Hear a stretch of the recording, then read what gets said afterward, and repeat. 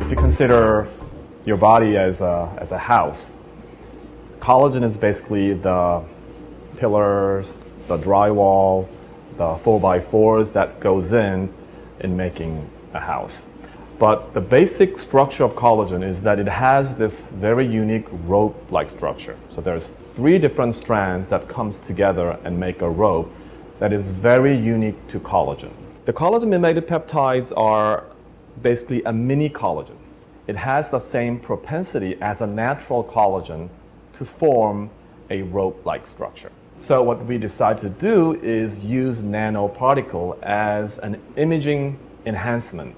Since we know that these collagen mimetic peptide binds to the collagen fiber, we want to know exactly in which location, where do these mimetic peptides actually interact and which part of the collagen is it actually binding.